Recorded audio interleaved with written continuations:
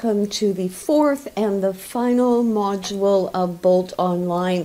It's hard to believe we're here already, and my guess is that I'm hearing a virtual collective cheer, which is not surprising because I know that you have devoted a lot of time and a lot of effort in exploring how to design and deliver an online or blended course that really reaches and teaches your students.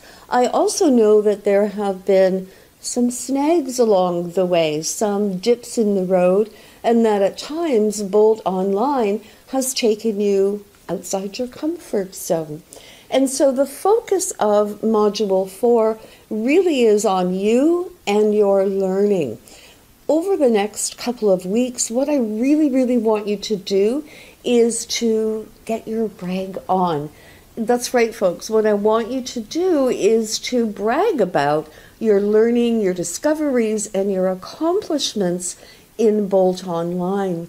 Now, I know that bragging is usually associated with talking about oneself in sort of an arrogant, boastful way, but you know what? It doesn't have to be like that.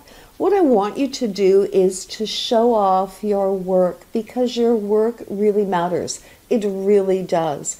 My call to action for you is to really take pride in your accomplishments to date and to tell a story about your learning.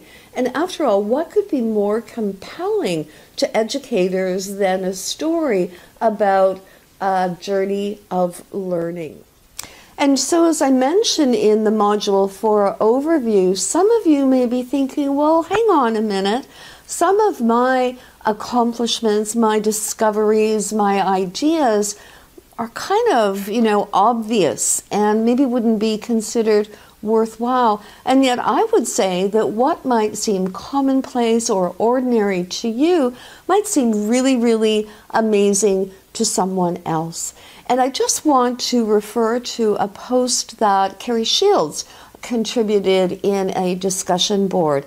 And that was, sometimes we just have to be satisfied with what we have accomplished. And I totally agree with that.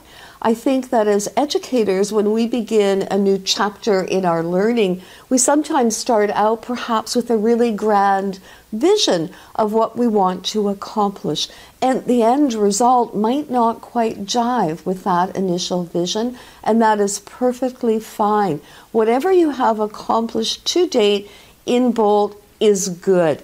And so what I'm looking for is your own reflection on your own learning journey. That's all for now, folks. See you online soon.